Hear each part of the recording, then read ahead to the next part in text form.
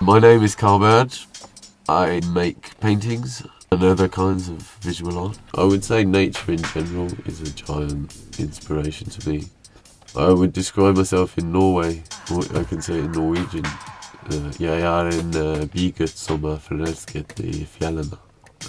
That means I'm a city boy who's in love with nature.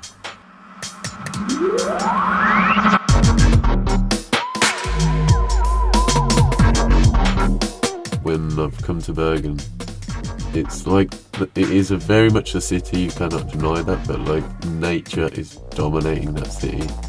The city has to abide by nature's laws. When I lived in Birmingham, my paintings were really apocalyptic, very dark and heavily influenced by graffiti. I'd say I am still very influenced by graffiti, and I love graffiti art, like just as a personal passion, but it's not what I do. I decided that I didn't want to be a graffiti artist.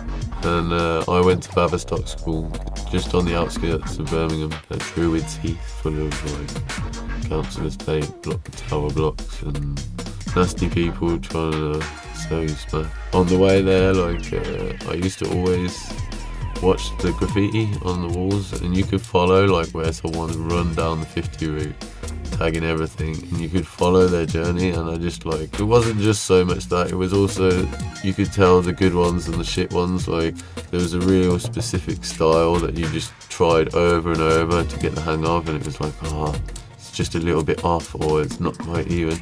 And it's a silly thing, but I would really like stand by it in that there is a skill to doing a tag, and it wasn't just pure vandalism. It's like, if you could do a tag, because it would get seen everywhere, and it was like, if it was a good tag, people would just know your attitude, like the way you wrote the letters. It was like, you are bad man, you can tell, like you're a rude boy if you can tag like that. I don't know, it's just like, get fame, and you're a kid, and you can just go right on every wall. People see that, like they know who you are, and that feeling is like, you're like, yes, I'm somebody.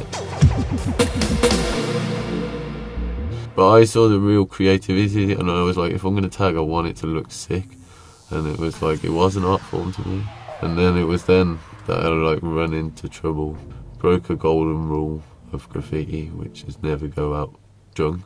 I went out like clubbing to the great famous Subway City, and I went with the pen, and the security were pretty strict. They found the pen and they were like, alright, we're taking this. And I was like, yeah, but that's my pen, I need it. Like, and he was like, come and get it when you leave. We came out the club, and there was actually like some people who were like, come in the taxi with us. I was like, no, let's walk. And stupid as I was, like fucking Birmingham city centre is entirely covered by CCTV. And we went and tagged pretty much, well basically the police told us that we did 18 tags, and like basically you can charge us 18 times each one for criminal damage, and they charge it by however much money it costs to clean that entire wall is the amount of damage you've caused. And this is what's really nice about now, how we've come full circle, and now they have a fucking graffiti festival in Birmingham. It's a beautiful thing, like, and it makes me really proud to be from Birmingham when stuff like that happens.